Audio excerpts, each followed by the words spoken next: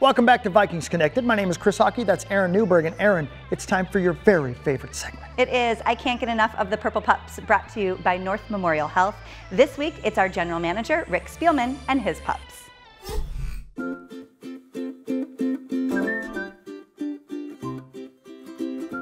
You guys ready to go? You ready to go for a walk? Ah.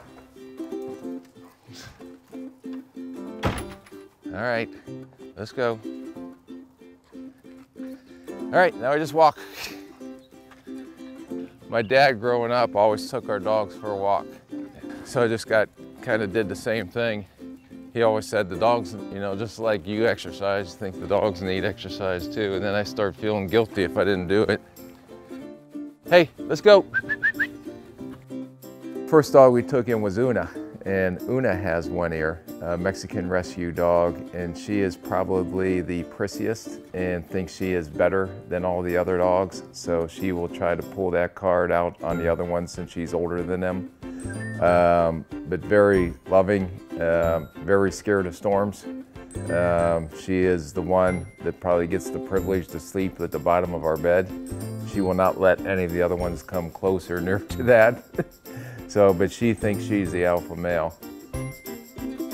Show them what we do. What do we do when we get to the corner? Huh? I don't even, Cozy, what are you supposed to do? Thank you. Okay, let's go. Cozy was our next dog. She used to look like the Geico pig. She had a really tiny head and a really big body, and we put her on a little bit of a diet. She is probably looks the most gentle, but probably the one that has a little bit of issues as far as being scared and nervous around people. But she's been a great dog. She is probably as close to her brother Bones, way more closer than she is to Una, because there's a lot of rival sisterhood in that area. Come on, Bones. And then Bones was the third one we took in. He's a boxer hound mix. He's probably 100 pounds now. Ready?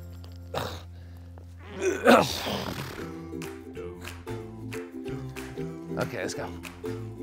We got him when he was about 7 pounds, and they found him on the streets. And that's how he got his name, because you can count all of his ribs. He would be maybe a Hall of Fame therapy dog. Loves people, he's by your feet all the time. No matter what you're doing, he wants to be there and be involved. For Bones, I think he was with an accountant during like accountant season. We fostered him because accountant's like, he can't be alone, the dog can't. And he's like, because he seriously likes to be right next to you. Even when like Rick's getting ready for work, he sits in the closet and it's weird. So, so when he brought him here and I was like, gosh, this is a really nice dog. I'm like, I'm gonna keep this dog. I didn't want 3 dogs, but when I had him around for, he's really just a good dog. Yeah.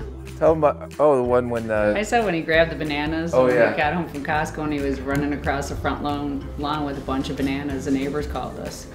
They were like, what's he doing? I'm like, he just goes through the groceries. Yeah, he probably has one with the most, you know, character and stories. He makes his presence known every day. As big and as scary as he looks, he's probably the most gentlest, kindest dog we've ever had.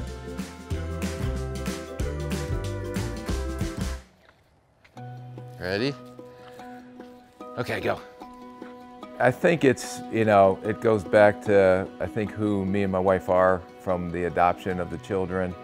And then there's so many of those dogs out there that do need a home as well. I'm not trying to compare them to our kids, but I think it starts with my wife and the size of heart she has. And those are the dogs that I don't know what happens to them if they don't find a home, and it gives us an opportunity to give them a chance to have a chance. And they're the greatest dogs ever, because usually the rescue dogs that we get, and all the rescue dogs that we've taken in, have been the best dogs around the kids, the greatest family dogs, and probably the most loving dogs we've had.